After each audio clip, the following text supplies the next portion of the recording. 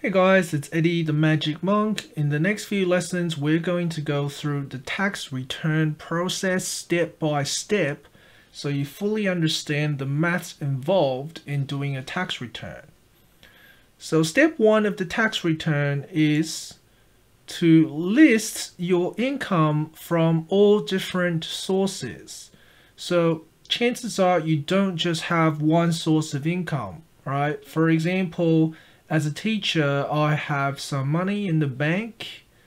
I probably could get a part-time job, or I probably have a house that I rent to other people. All of this counts as different income sources. So the first step is to list the different sources you have and calculate exactly how much income you have. So let's do an example. Okay, let's say John earns $500 per week from his full-time job and $120 per fortnight from a part-time job.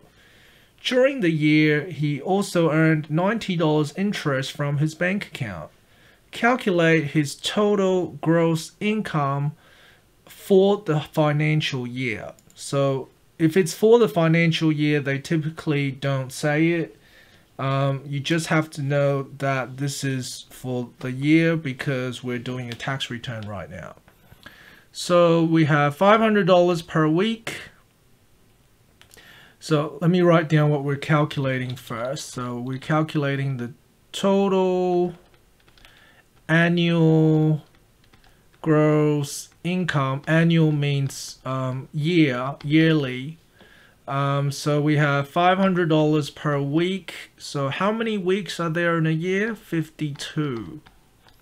Now some might argue that it's 52 point something, but usually at school we're pretty happy with just 52 weeks in a year. Plus $120 per fortnight. So there are 26 fortnights in a year. Fortnight just means 2 weeks. And then we have $90 interest. And it does not say how often you get paid that. So we're going to assume that it's a yearly interest. So let's type all that into the calculator. And you will get $29,210. So that is your total gross income. The money that you earn without any deductions. Okay, let's go to step 2. Add up your deductions, work-related expenses. So chances are John is going to have some sort of work-related expense, which I'm going to list now. So John travels between jobs once a week for 15 kilometers each time. He is allowed to claim 66 cents per kilometer traveled as a deductions. I believe the 66 cents is current on the Australian Tax Office website. Maybe if you watch this video in the future it might change, but right now on the date that this video is made it's pretty current. And calculate his travel deduction. Now I'm going to add another condition because that's what I see on the Australian Tax Office website. Calculate his travel deduction if he's allowed to claim a maximum of 5,000 kilometers. Okay, so what do I have? I have 66 cents, so that's 0.66. Actually, let's work out how many kilometers he's traveled. So 15 kilometers per week, there are 52 weeks. So that is 780 kilometers. So that's nowhere near 5,000. So don't even worry about the 5,000. And then we're going to multiply that by 0.66.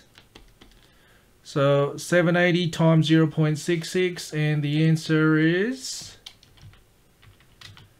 514.8.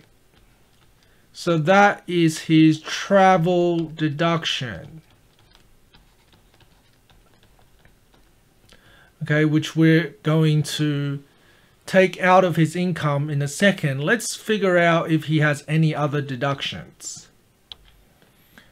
During the year, John bought some protective clothing for $200 and pays $5 per week to get it cleaned professionally. He also bought a computer for $1,000, which he's allowed to claim 50% for depreciation. So the total deductions will be his travel deduction, which is $514.80, plus the $200 for protective clothing, plus $5 per week to get it clean. So there are 52 weeks in a year, times that by 52. Plus he bought a computer for $1,000 and he is allowed to claim 50% of that amount for depreciation. Now, if you're not familiar with that term, basically it just means that the computer which he bought for work is going to lose value over time, and he's allowed to claim for how much value that it loses. So you're going to claim 50% of $1,000, so 1,000 times 0.5 for the 50%. So let's type all of this into the calculator.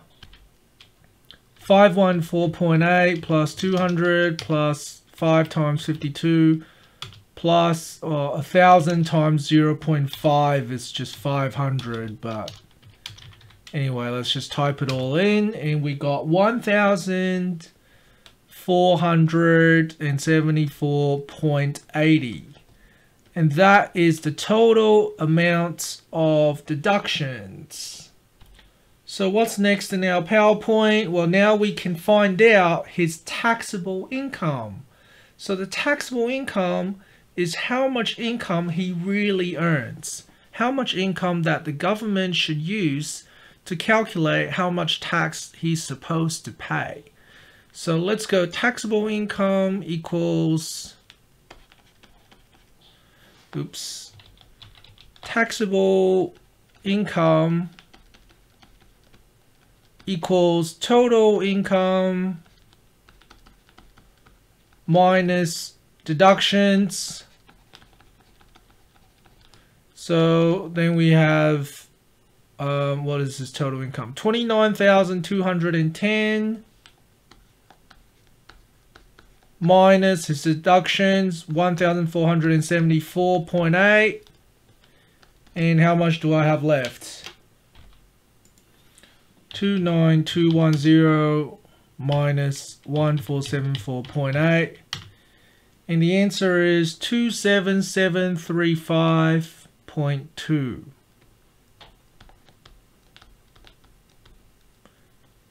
So $27,735.20 would be his taxable income. And then in the next lesson, what we're going to do is then carry on to calculate how much tax he is supposed to pay using the current tax rates. Okay, thanks for watching, guys. See you next time.